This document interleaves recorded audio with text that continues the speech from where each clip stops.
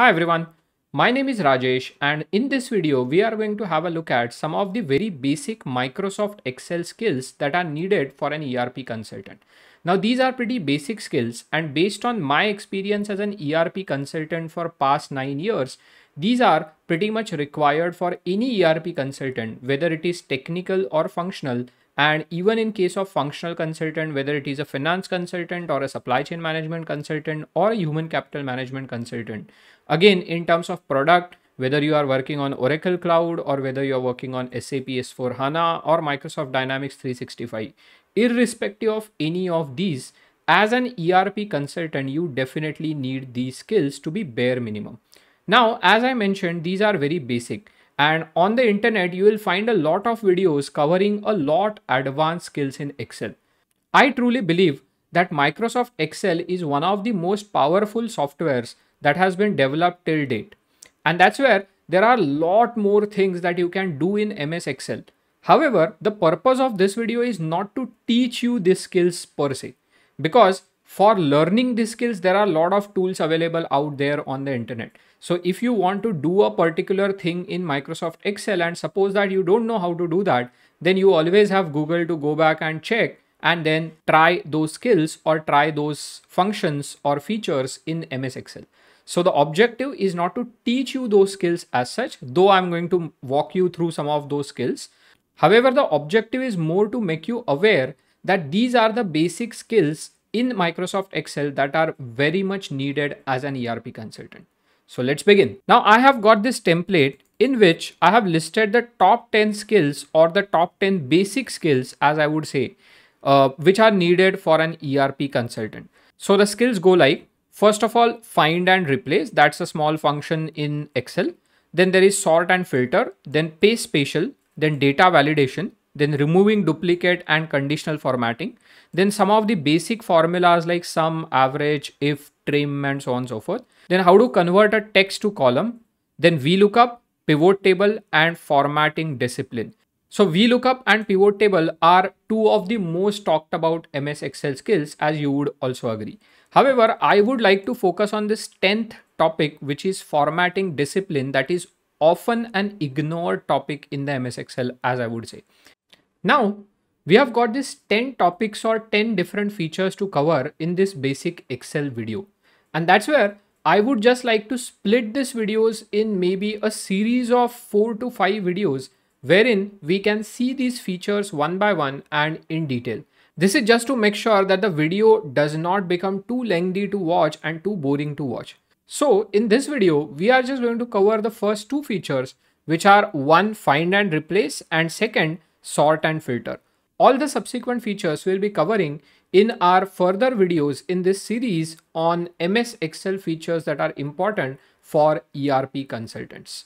So let's begin with the first one, which is around find and replace. So what I've done is I have prepared one example for each of these skills to show you the effective utilization of how exactly that skill or that feature can be used. So let's begin with find and replace. So let's assume that I have this data. Now, as I had mentioned in a couple of my previous videos, that I'm a trainer, and what I do is let's say, train the Oracle Cloud financial freshers.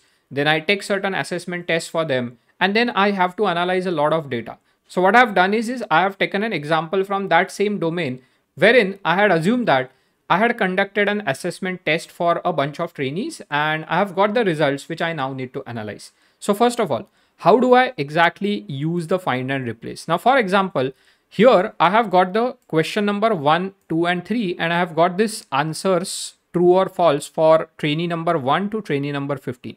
What I want to do now is I want to score 1 mark for each true answer and 0 mark for each false answer. So for that, I can effectively use the find and replace.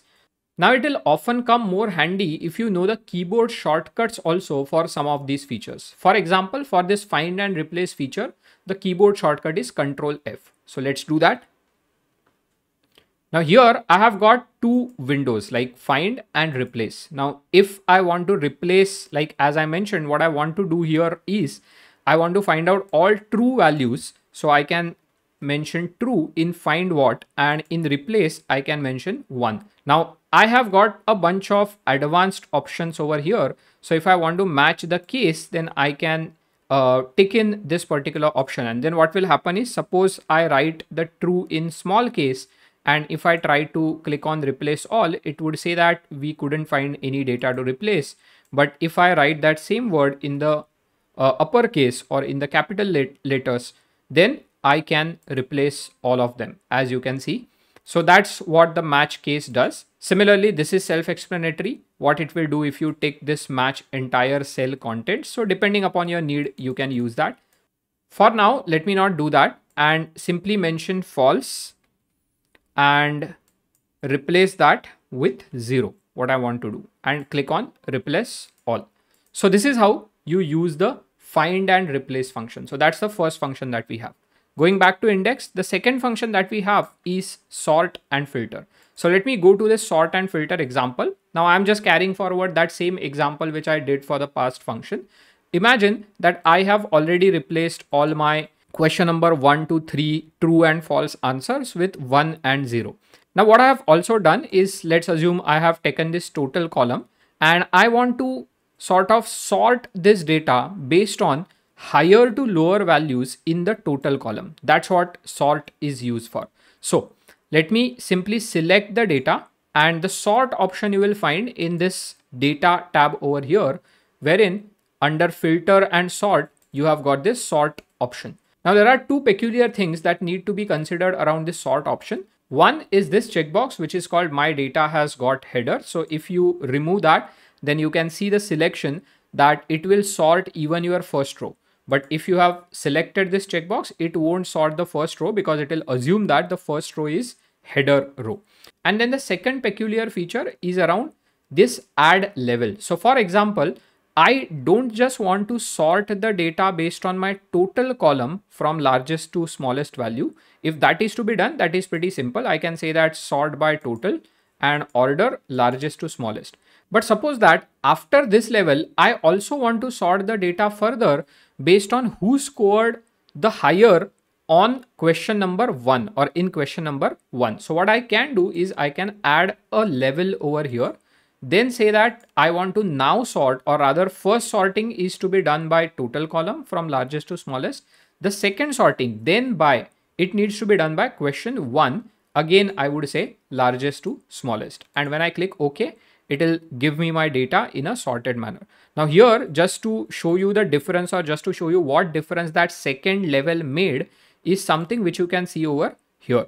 Like in case of my all of these rows, which are my row number 7 to 12, the value in total column is same, correct? But then it showed trainee 2, 9, 15 rows as the first ones, because we had said that question number 1 is the second level based on which I need to do the sort. And that is where this is how my data got sorted. Second thing in sort and filter is obviously the filter, right? So here you can put in the filter, then you can adjust the row width just to see your complete headings once you have applied the filter. And then there are again two features in the filter that I would rather want to focus. And one of those filters is the number operators or the values over there. Now, first of all, what's the basic use of the filter? Suppose that I want to view the data of those trainees who have scored 0 total score. So what I can do is I can click on this total filter. I can remove the entire selection and I can just select 0 and click OK. So that will show me only that data which has got the 0 in total column. Similarly, I can restore the filter by selecting all. Now, one more thing is the number filters that you have over here. Let's say that I want to see all my data in this particular column that has got the values which are more than 2 or more than equal to 2. Then now here, since I just have 4 values in total, like 4 unique values in total, 0, 1, 2 and 3. If I simply want to do that, you would say that, okay, you can simply do this way, right? But then imagine that there are 100 unique values out here. And that's where you can effectively apply the number filter, saying that greater than or equal to 2. And then hit OK. And it will show you only those values that are greater than or equal to 2. So that's how you can use the number filters. Again, if you want to cancel the filter, you can select all and filter out all the values. Similarly, you can also use the color filter. So for example, if you have got these values that are colored or highlighted in red, and if you just want to use this particular filter by color, then you can use it this way also. So these are two peculiar things in the filter. So coming back to index, we have covered find and replace and sort and filter features in this video. In our subsequent videos, we will be covering the other features of MS Excel that are needed for the ERP consultants. Thank you everyone for watching this video. With the advent of cloud, the ERP solutions are becoming more and more affordable. And that's where even the small and mid-scale organizations are increasingly opting for ERP softwares. What it means for us is ERP consulting as a career option is now more lucrative than ever. So if you are a fresher finance, commerce and management graduate and want to build your career in the ERP consulting industry, then go visit www.yourerpcoach.com and hit that inquire button right now.